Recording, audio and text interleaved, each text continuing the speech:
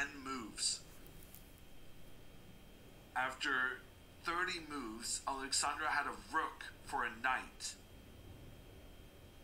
And she even got 2 pawns.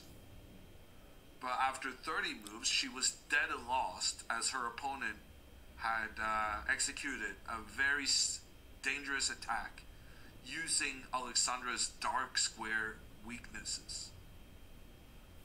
But the attack didn't, it didn't come full, what am I trying to say?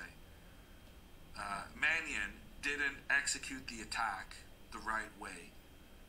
Alexandra managed to survive, and since then, we went into an endgame the computers thought were about equal, and she played like 7 perfect moves in a row, and now she's in a winning position, using her 2 rooks against the white queen.